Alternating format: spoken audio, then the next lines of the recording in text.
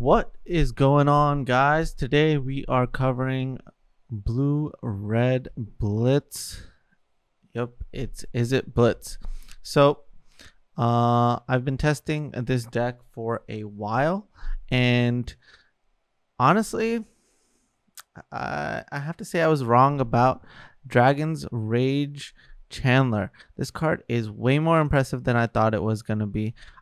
Honestly, when I first read the card, I didn't realize it had the Surveil clause, but the Surveil clause allows this deck to just chain into spells like no other.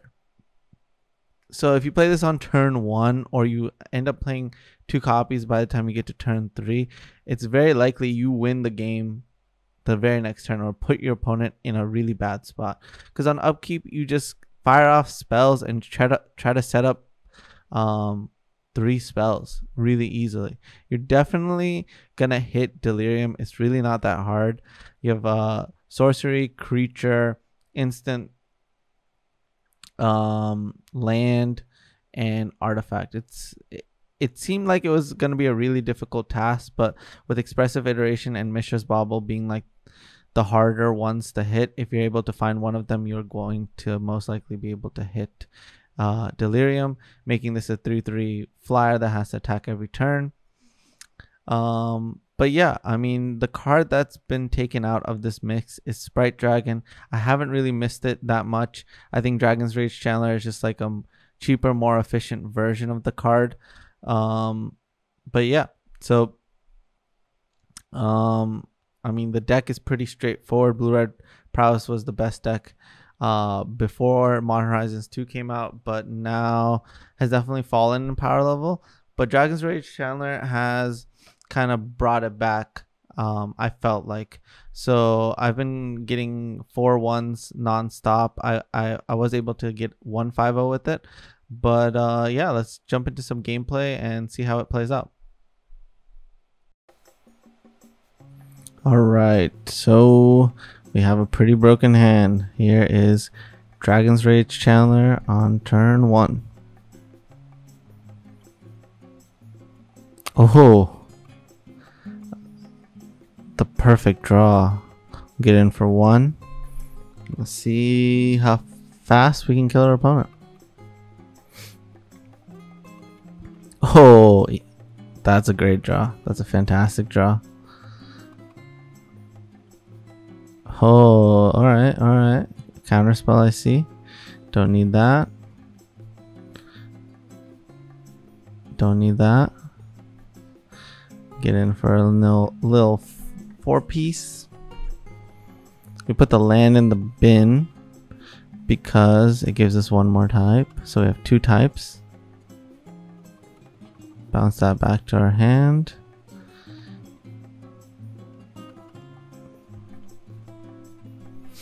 We have some interesting choices here.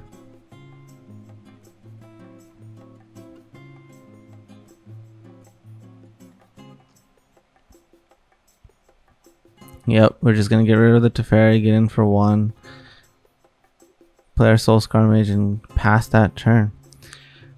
And I think this does the best job playing around a board wipe, because if they get to keep the Teferi around, and plus with the board wipe, that just puts us in a really bad spot.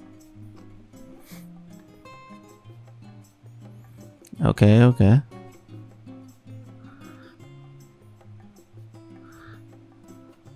It's totally fine.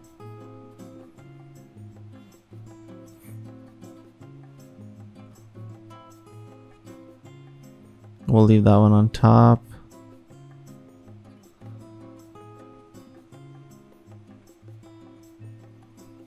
And find land.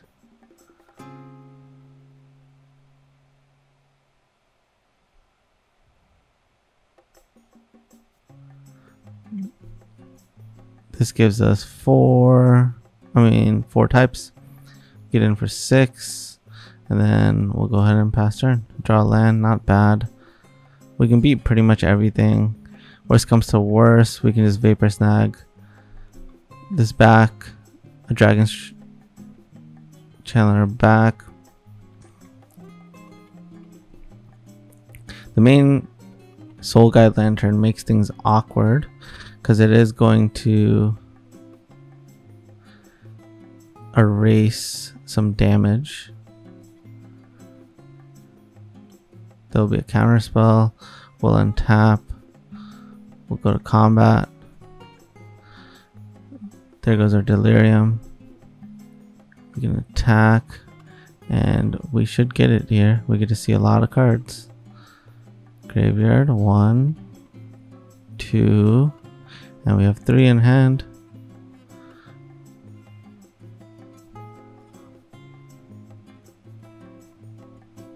Let's go, and that's game.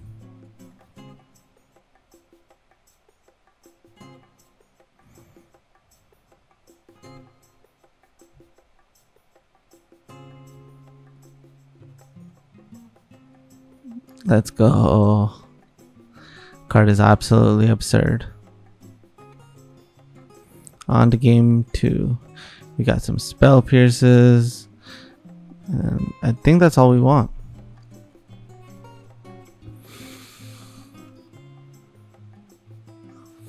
Yep, getting rid of Vapor Snag makes a lot of sense. I could see bringing in some surgicals, because we can assume that our opponent has Snapcaster.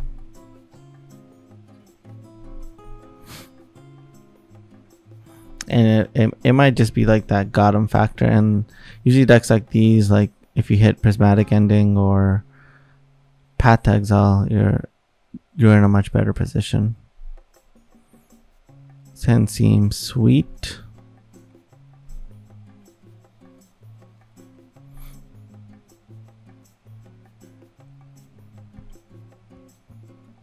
Island go.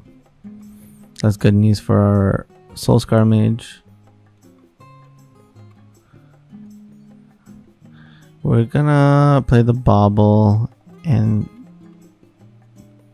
see if we want to keep the card on top or not.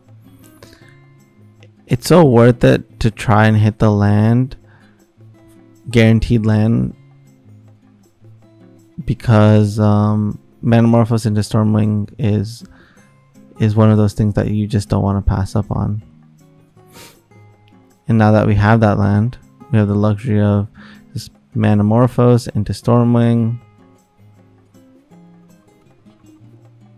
setting up our third land.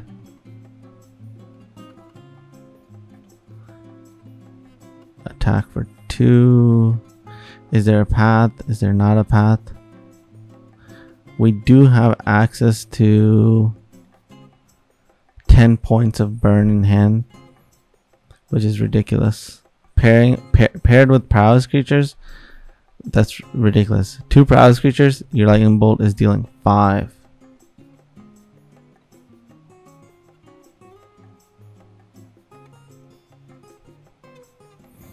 Alright, Expressive Iteration goes down. Get in for a nice little 7-piece. So now we're just 1 point off. Oh. Go ahead and gain some life.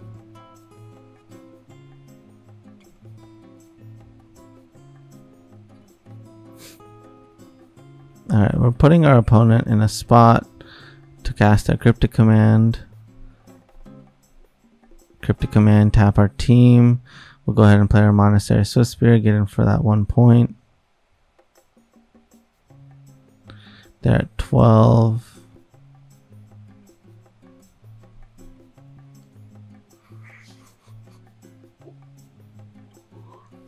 They're desperately looking for a board wipe. I can't imagine them getting back into this game without it. But yeah, I mean, Lava Dart's a total bait spell. And the Prowess triggers represent way more damage than the spell itself anyways. So we're not really missing out on anything.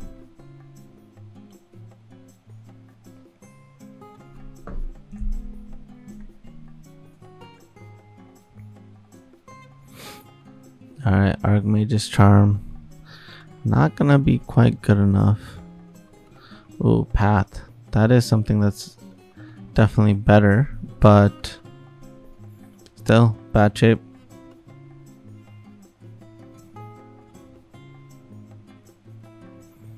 So God Lantern comes down.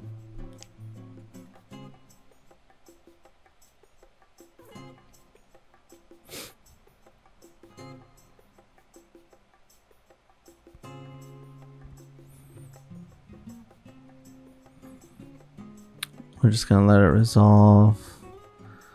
Slam that Expressive Iteration. Take our land. Go ahead and attack.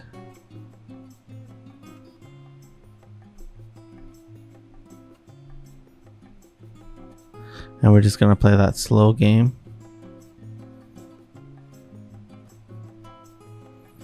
Not really walking into anything. Fire off another bolt. Snapcaster. Gain 2 life. Get hexproof. Sure, they're up to 9. Alright, this is where we go for the kill. Manamorphose. Red, red. Lava Dart. Bolt face.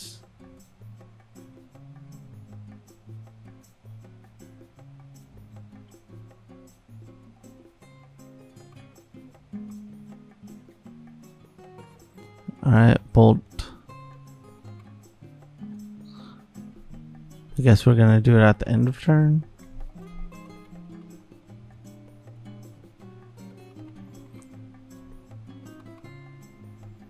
Bolt. Bolt. And alrighty, let's talk about the sideboard. So we have a 1 of Island, and that is mainly because of the Blood Moons. The island is definitely a liability pre-board.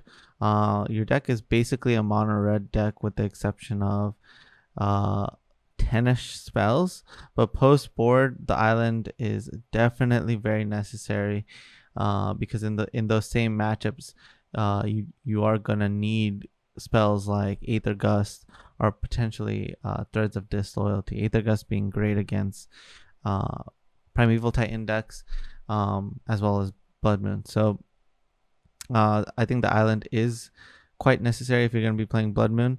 Moving on, we have Spell Pierce. I'm still not sure if Spell Pierce is better than Mystical Dispute. I've been kind of going back and forth on that. So far, it's still up in the air. I'm like slightly leaning towards the Spell Pierces as of right now, but I could totally imagine switching to Mystical Dispute because Mystical Dispute has the possibility in coming in way more matches. Surgical Extraction is another tough card. It's my graveyard card of choice, but I've been thinking that I want to make it into Soul Guide Lantern. Just the possibility of being able to draw cards is very nice. The Surgical does pair much better with like Stormwing Entity, so I'm also on the fence about this card. Aether Gust is a slam dunk, good against Primeval Titan decks as well as the mirror match, so I'm definitely going to be playing some copies of this. I love Abrade. Maybe Shattering Spree is better right now, but I think Abrade's flexibility is definitely worth it. But I'm going to reconsider, see where the rest of the meta ends up before I make my final decision. Dragon's Claw, it's the mirror killer, so you have to keep it. And Threads of Disloyalty is definitely my like card to steal other people's creatures of choice, mainly because it's an enchantment and it costs 1 less than its other similar cards. Threads of Disloyalty has been absolutely great in getting rid of cards like Core Firewalker, so I'm definitely going to be keeping those in. Blood Moon, absolutely excellent card. I think your land hate should be good against Amulet, and if it's not, then you're playing the wrong type of land hate. So Blood Moon is my land hate of choice. And yeah, that is the sideboard. If you are not subscribe to the channel, please hit that subscribe button, like the video, and yeah, make sure you check the description because I put sideboard guides in them for all of our videos. So make sure you check that out, and I'll see you guys next time. Thank you.